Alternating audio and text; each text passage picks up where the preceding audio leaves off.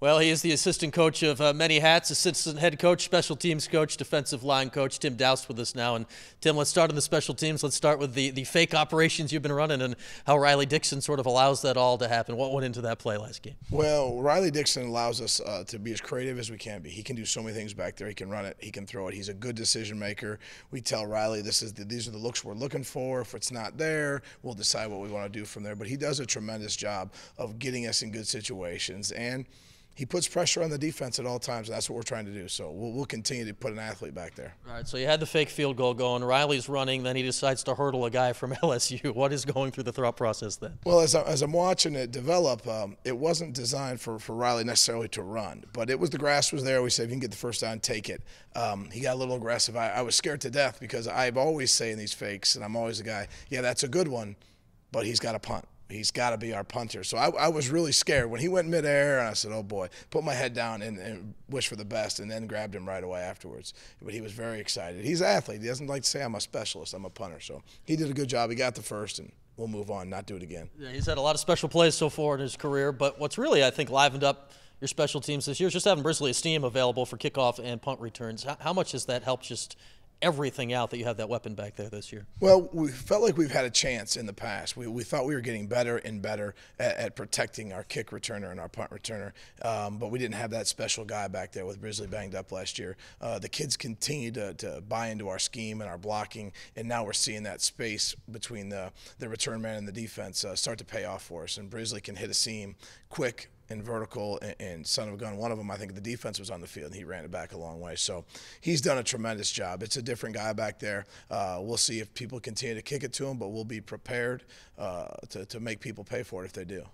Combining what he's done and what Riley's doing punting the ball, how much has that helped you guys out, just general field position advantage this year? Well, as you look at it, as I go through the numbers on the special teams, we always said we want to win the net punt, our punt team against their punt team, and our kickoff versus their kickoff return team. And so far in these games, we've been able to do that, and that's the first time we've been able to do that here. And since Scott's been the head coach, I'm really pleased. I think it says something about those two individuals, but there's a lot of other kids out there that the talent around here is getting better and better and better, and we're getting faster and faster and faster. Our kickoff team has got a ton of speed. Our kickoff return team is getting back there, getting a body on a body. Same thing on the punt return team.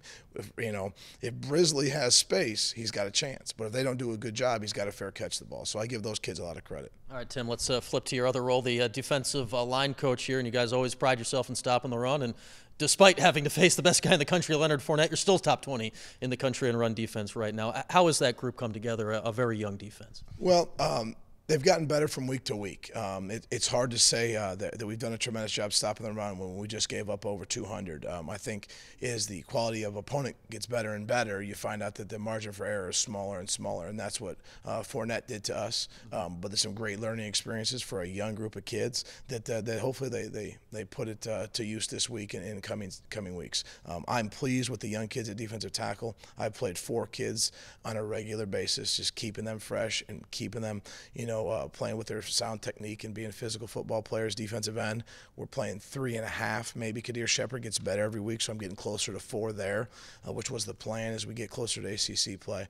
But they understand it now. Football is happening a little slower for them. They get it. They know what I want. They know what Coach Bullough wants. So they're getting better and better. But the true tests are really down to come here down the stretch. At the end, I think we all expected Ron Thompson to have a big season, so that is not a surprise. But Luke Arciniega had never played the position before. He's got 4 sacks already. How has that happened for him? Well, kudos to Luke. He came in and wanted to get on the field.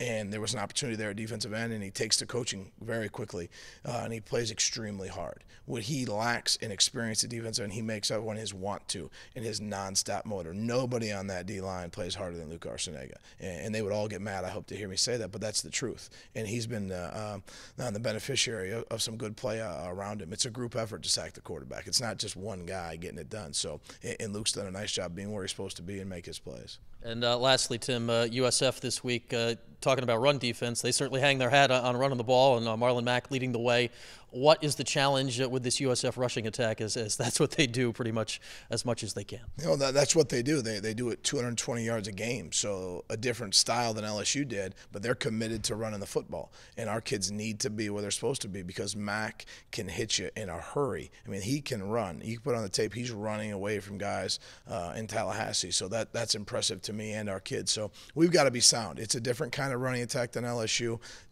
Something with stuff we've seen before, but it'll be a new challenge, and I'm excited to see if we're so good at stopping the run, what we'll do against this team. All right, Tim, good luck this week. Thank you. That's Tim Daoust. We'll have our eye on his D-line and special teams here this week.